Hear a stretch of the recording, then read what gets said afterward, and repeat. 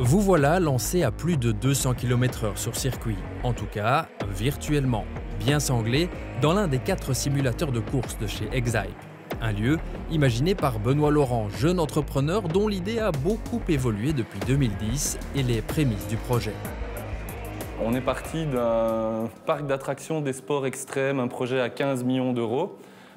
Et on en est arrivé à un projet humainement faisable, humainement réalisable, rentable, qui aujourd'hui sur la Belgique est référence en matière de simulation de course automobile. Jusqu'à 2G encaissés au volant de simulateurs de 75 000 €. Rien que ça, le prix d'une très belle voiture. Vous ne la mettriez pas entre les mains de vos enfants? Eh bien, Exype le fait pour vous. Nous avions cru toucher une moyenne d'âge entre, on va dire, 25 et 40 ans. Et pour finir, on se rend compte qu'au fur et à mesure, on a une moyenne d'âge entre 7 ans jusqu'à 85. De temps en temps, on a 3 générations en même temps qui roulent l'un contre l'autre. Ça crée de belles histoires.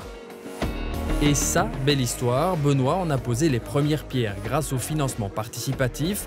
16 000 € réunis pour faire connaître le projet et attirer les investisseurs. Aujourd'hui, l'aventure a coûté un peu moins d'1 million d'euros récoltés grâce à 10 actionnaires et des fonds privés. Pour grandir, il a fallu penser stratégique, amener le public via l'événementiel, la mission de Didier Leclou, venu compléter le puzzle Exype. Tout ça a fait que ça s'est développé, on a attiré déjà plus de monde, on a appris à se faire connaître, mais on a surtout appris à faire connaître justement les simus qui restent notre point fort en soi.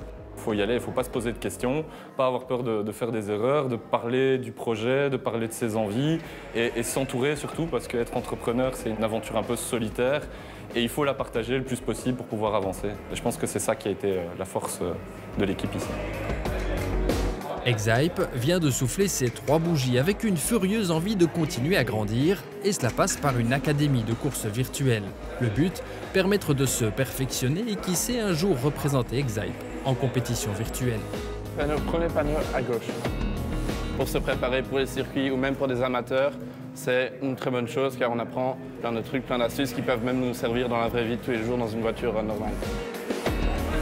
Le confinement aura permis d'exposer encore un peu plus les courses virtuelles, de quoi séduire un public nouveau et continuer à tracer sa route dans le milieu de la simulation. Chaque année, il y a de plus en plus de visiteurs. Là, on a franchi la barre des 10 000 visiteurs par an et ça continue d'augmenter. On continue de voir des passionnés de sim racing déferler ici, mais aussi des familles, des sociétés, des amis, donc c'est vraiment top.